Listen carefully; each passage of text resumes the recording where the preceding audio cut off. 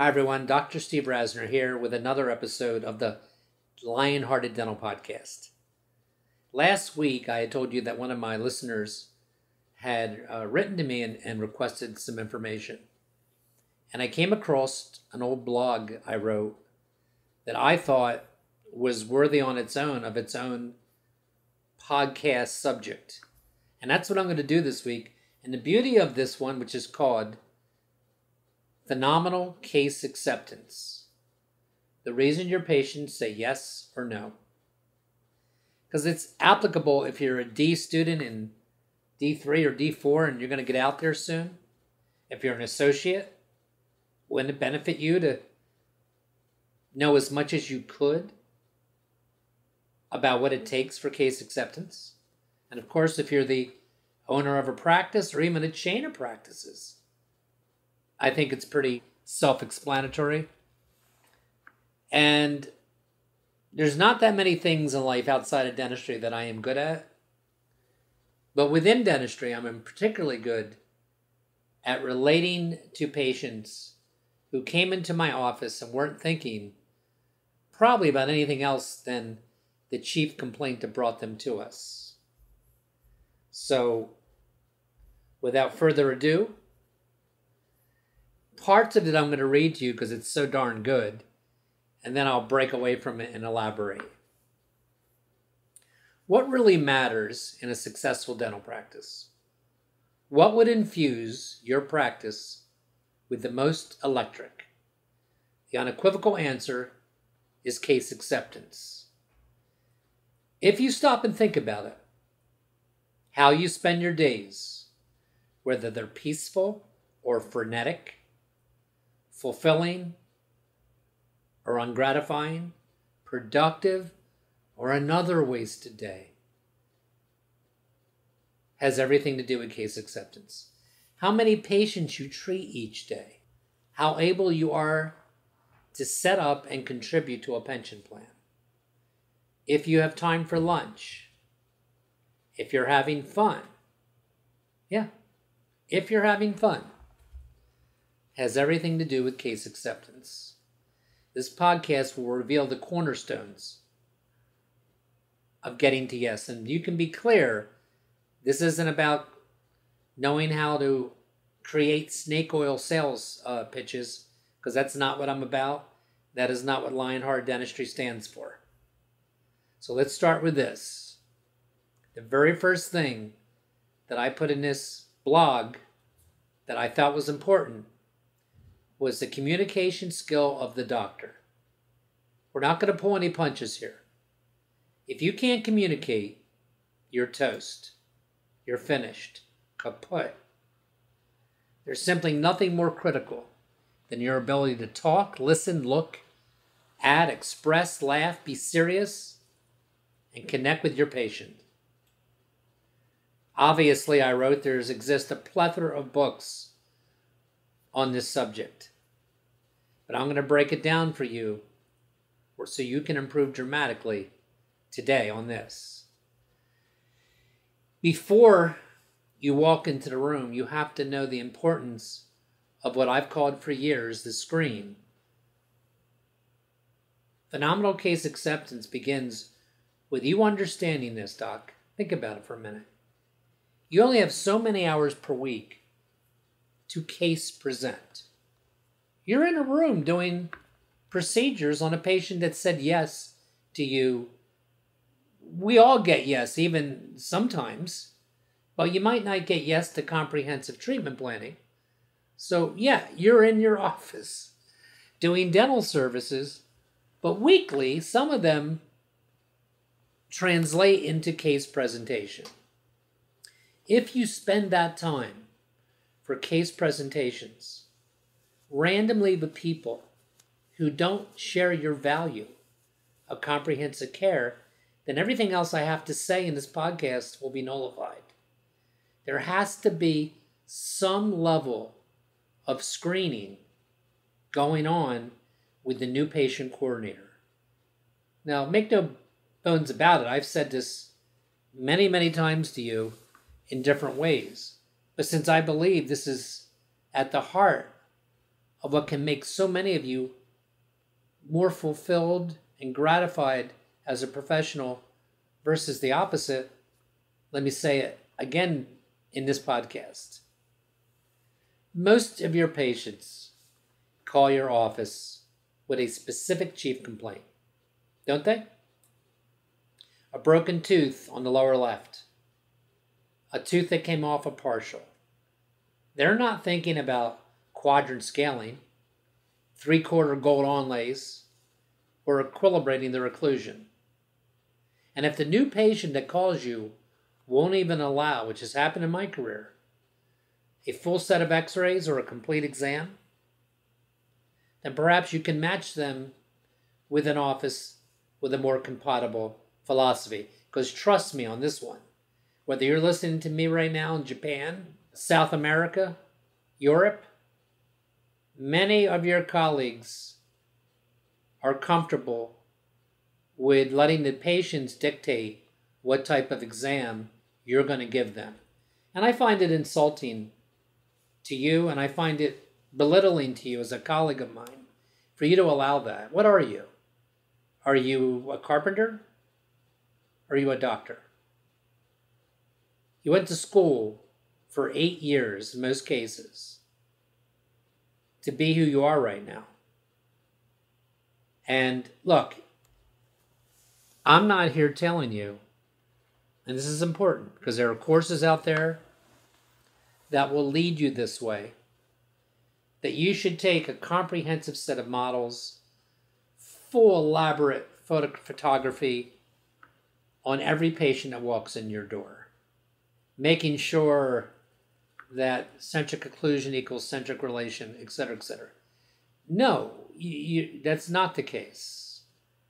But you certainly have to have a patient that, I can remember in my career, I can remember my hygienist knocking on my private office, knowing that there was a new patient that I was going to examine in the next 30 minutes. And she would say, "What do you want me to do, Dr. Rasner? They won't let me take a full set of x-rays." And that's what generated all these protocols over my years in practice that generated the screen. Because it's impossible for that to happen today, because part of that screen is Michelle saying to the patient, quote unquote, "Let me tell you how the first appointment's going to work, Mrs. Smith." That's part of what Michelle's saying. By the way, I have all this written down. Again, all you have to do is write to me. drrasner@aol.com. And she'll say, this is how the first appointment's going to work. Dr. Rasner is going to look, I know you called with the broken tooth on the upper right, but he's going to look at your entire mouth.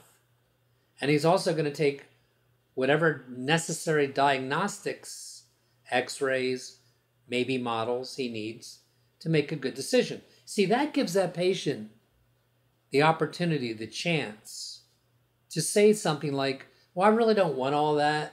I've had that done in the past and that's really not for me," or "I just want this one tooth treated." For real, people will occasionally counter with that. And at that point, we will briefly, we're not going to twist their arm, but we will briefly try to explain to them the merit of doing that and making a good decision. Because it is true. It's 100% true. How would you know what to recommend for a patient? It's one tooth if you didn't know the condition of the entire mouth. Correct? I mean, come on, guys.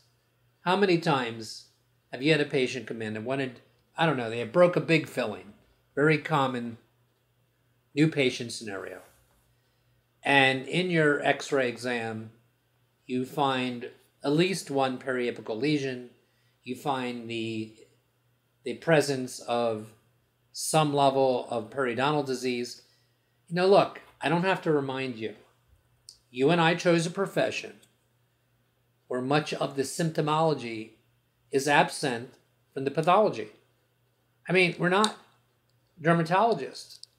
So, you know, you get a big rash or a mole that scares you on your face or neck and arms. The dermatologist does not have to convince you of what type of exam you need. Correct?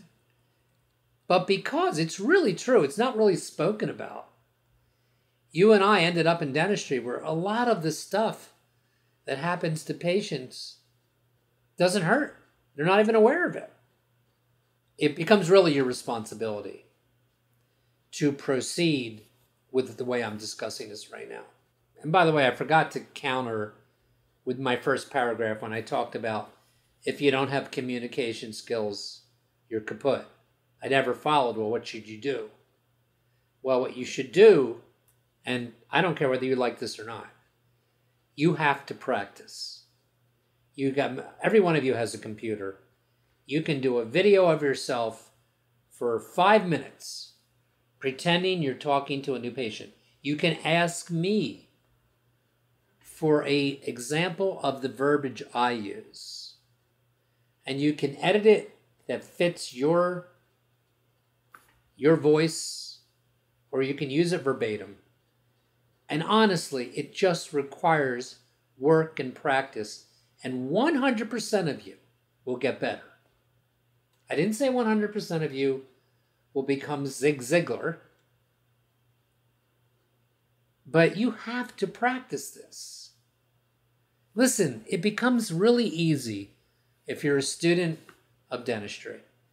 Because how many times have all of you heard the patient that comes in your office and you exercise a little bit of what I'm telling you with your new patient exam? You sit down with the patient, and I'm not going to do it right now because I'm giving you broader cornerstones. But back on other podcasts, I've told you exactly, almost word for word, how I approach the new patient. And I just can't tell you how many times a patient has said to me, and I'm certain has said to you, wow, I mean, my last doctor never even turned around to look at me. He came in, he looked at the x-rays and said, well, you need this and that. And I've heard that too many times to know that it's an exaggeration. I happen to believe it is true. And I happen to believe it's true because I believe that many of our colleagues are burned out. It's not a nice thing for me to say, I think, but accurate. They are, because they didn't do what you're doing. And quite honestly, it's easier today to not be burned out because you have the element of social media and things like podcast way more at your disposal than we did. And one of you listening today that doesn't have great communication skills is going to practice, and you will get better. How bad do you want it? That's what I always used to ask my audience. How bad do you want it? Do you want the life that you deserve for investing the way you did to become a DMD? How bad do you want it? Because if you want it bad enough, you'll work on everything. Because no one is ever going to look back at me and write me a letter or call me and say, you were wrong. Communication is not as big of a deal as you make it, Steve Rasner. No, you'll never do that. In fact, you'll tell me how wonderful your practice has become since you are now connecting with people and patients. So back, I forgot as I'm giving you this podcast today that I didn't go back. And there are books to help you connect with people. We all don't have that level of skill equally. Some of you are just amazing at it. You don't need me to help you with that part. But it is a big part of success. Of course it is. Okay, so I talked about the screen. I've already told you why that's important. Because you only have X amount of hours in a given week, in a given days, and you don't want to waste your time like it's happened to me in my career and have somebody say, well, I don't want the whole exam, I just want the tooth yanked. Literally, I've heard that. The next subtitle is the first 5 minutes. So what's going on there? It's funny because those of you that follow me weekly know, don't you, that I just wrote, I forgot until I did just now, that a couple months ago I had a couple podcasts called The First 5 Minutes. I wrote in this blog that many noted psychologists have recognized that most relationships are won or lost in the first 5 minutes. And it's absolutely true. Here's a good way to think about it. If you're a comprehensive care office, if you spend an hour or so at the initial exam, routinely do things like oral cancer screenings, a detailed analysis of their periodontium, examine even their muscles and joints, take models, note wear patterns, and of course all the other expected or common components, then you're going to diagnose more. And this costs more, significantly more. And when a consumer is asked to invest more, a lot of things become more critical that otherwise might not matter, like the first 5 minutes. So make sure. So what I'm saying to you right there is this. If you're going to follow a Lionhearted model of doing comprehensive exams, and if you don't do that, then you're not a Lionhearted dentist. You simply, that is not up as a bargaining chip. You can't skip that. For goodness sakes, you can't skip it. That doesn't mean that everybody's going to buy into absolutely every part of my exam, but you certainly can't do rushed, incomplete exams. And here's what counts. Make sure in your morning meetings, which I spoke about at the last podcast, that the front desk team anticipates the new patient arrival. It's pretty easy. If they're due at 10 o'clock, come on. That's what I meant last week when I talked about having an all-in staff that you can delegate to. Does your team do that? Because my team does. We know a new patient's due at 10:45. Look, we don't have 30 people coming in per hour. We have a couple. So somebody comes in that we haven't recognized. They start out the relationship very, very professionally and very warm. They stand up, they walk over and say, "You must be Kelly. We've been expecting you. Make yourself comfortable. Can I get you anything? Over there's refreshments." That's not really fluff. It's good old-fashioned manners. And if you expect a patient to make a serious investment, perhaps that very day, by the way, which they often do with me, you better be polite and you better make them feel value, for starters. You take that versus what often happens to me, which is I walked in offices, a physician's office. You know what it's like? Handed a clipboard with a bunch of forms to fill out, and I try to go to good physicians. I don't go to the cheap ones. They don't make me feel value. Feeling value doesn't cost money. It takes practice and time. And more than both of those, it takes a want. It takes having people at your front desk that want to do that. You better remember that when you're in the hiring process for the reception team. Let's talk a minute about your physical plan. I think it's important. It doesn't cost a lot to look Walt Disney clean, but it does require clearly defined job roles. By the way, remember guys, I haven't done many podcasts like this, where I'm actually given a blog through a podcast. So I can actually literally send you this. It's my podcast in writing. It's pretty good. Simply assign your staff members to do this task. It would look like this. Office fluff coordinator duties. That person would have to check the reception room several times a day. Does it look neat? Are the refreshments fresh looking? When I say that to you, maybe somebody left some wrappers up there. Maybe there's one, because we have several types of drinks in the refrigerator, and on top of the refrigerator, we spend money each week. I think we get them from Office Max or something, of different little snacks patients can have. Are the plants alive? Are the rugs spotless? Check the restroom. Does the sink, toilet, floor, mirror, are they immaculate?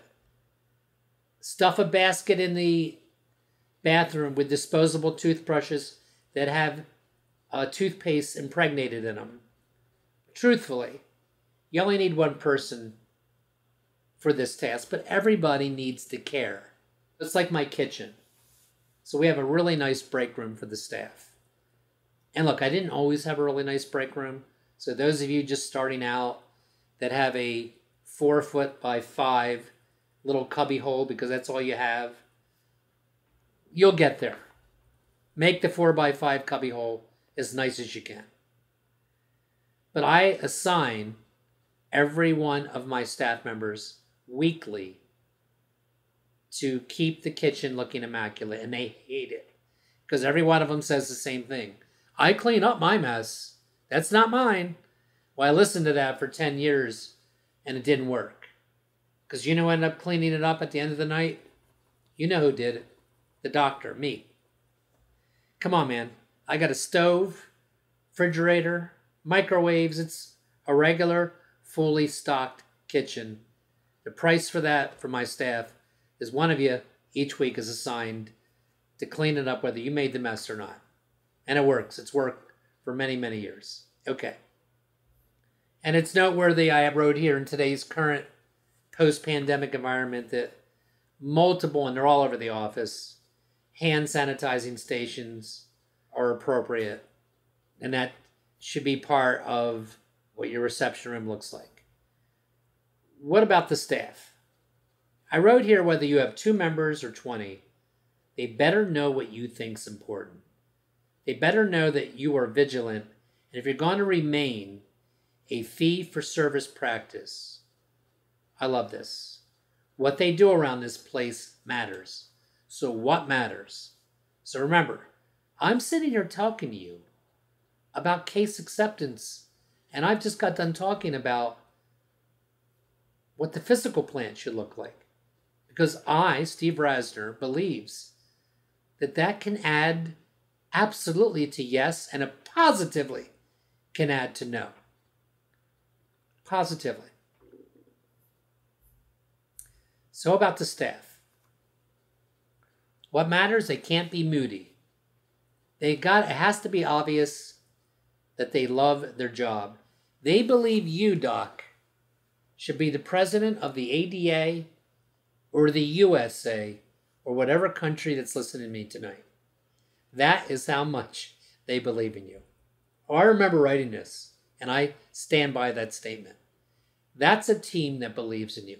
They think you are the best dentist flat out available anywhere.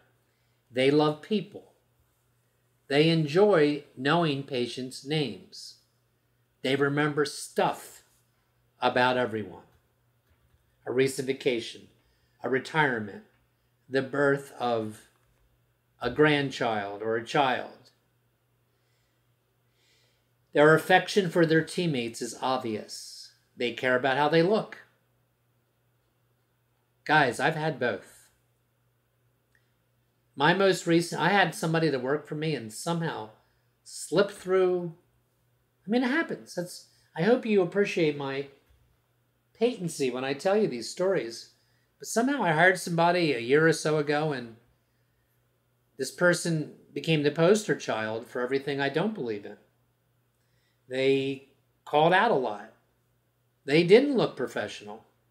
As a female, they would come in with a sleeveless shirt on with a lot of markings that I didn't think belonged in a dental practice uncovered. I'm sorry, it's how I feel.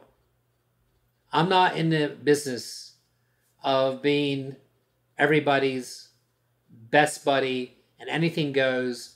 Hey, it's a beautiful world, blah, blah. I'm sorry. We're dentists.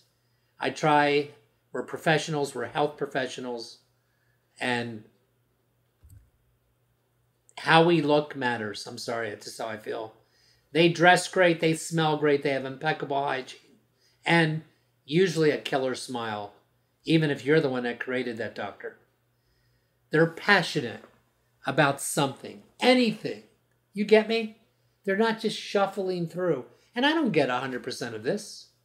And usually the people that come and go in my lifetime and career, I didn't hit all of it. I didn't hit 100%. But look, I've got 18 staff members, sometimes as many as 20. They've been with me an average of 20.2 years. I think that wouldn't happen if they didn't have most of the qualities I'm sharing with you. They walk you out of the treatment room, and they'll know what to say and what not to say. They're really hard to find. Just be patient and make sure you start looking. Because if you don't think you have them, you're going to limit your success. So, final thoughts here. It's my fervent position anybody listening tonight could explode their case acceptance if they were willing to implement a few cost-free protocols. You should notice that I have not mentioned to explode your case acceptance that you need a new CBCT or your first one, or even a digital scanner or a CIRAC. I don't have a CIRAC. I don't have a printer. I do have a scanner. And because you know when you listen to me, I do a tremendous amount of surgery, so naturally I do have a cone beam. But most of the things that I've spoken about tonight come from the staff knowing what you think's important and then instilling those habits in that team, delegating that to them, as I mentioned last in other lectures, in other podcasts, and then you being vigilant, Doc, that they're being executed. Because that's the hardest part in the whole process. You really never get to the place where you never have to say anything again, or you never have to listen or watch. That never happens, okay? I've never said that to you before. It's just human nature, because you have the most to gain and the most to lose, and not everybody performs at 100% all the time. And it's your job to motivate them with positive affirmation and the truth when it's not what you want, in a proactive leadership way. And then sometimes you have to make hard decisions that this particular staff member doesn't fit. But this all leads, every part of it. You don't think it matters when a new patient walks in your office and they look around and they see clutter, waste baskets filled with trash. I don't know, you know what I mean. And there's no order and there's nothing palpable to them that stands out that this place is different, this place is better than any place I've ever been. And that feeling carries with them from the first phone call to the day they walked in your reception room to the time they went back to your clinic for the first time. And there's this vibe that this is a team, man. I hear it every single day. And I'm hard on my staff. I am far from being Mr. Rogers. I'm not disrespectful. I don't intimidate or bully or anything like that. That's unacceptable. But I'm clearly more of the leader than their buddy. Because it's the only way that works. I hope this will help with your case acceptance. I hope that your practice is growing. And I look forward to you reaching out to me. Stay tuned to the Lionhearted. We're going to make it happen for you.